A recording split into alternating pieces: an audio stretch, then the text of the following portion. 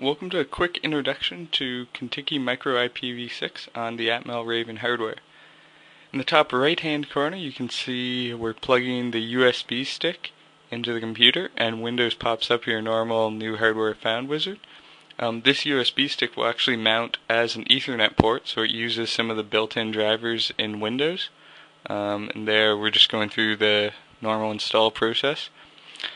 And once that's all finished, you could open control panels and see that it just appears under your normal network connections. And it also mounts a serial port, which can be used for debugging the device in real life. Here we're showing running the serial port.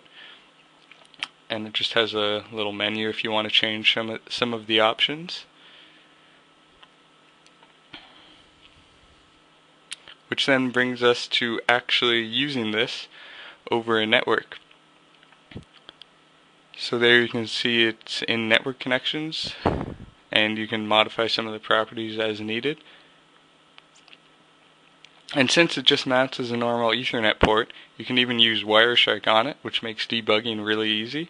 And Wireshark will actually see both the 802.15.4 packets and the IPv6. So as an example, this is the other part of the Atmel Raven. It's one of the little boards there. You power it on and you see some neighbor advertisements, the IPv6 and the raw 802.15.4. So then as an example, after doing a few lines of setup, you can simply ping that Raven board. So here's just running ping from Windows. And there you see the pings going through. And it's only about 30 millisecond time there. And finally, the really cool thing is you can just run a web server on those little Raven boards. So on Windows, you just put your web address in Firefox or whichever browser you wish to use, hit enter, and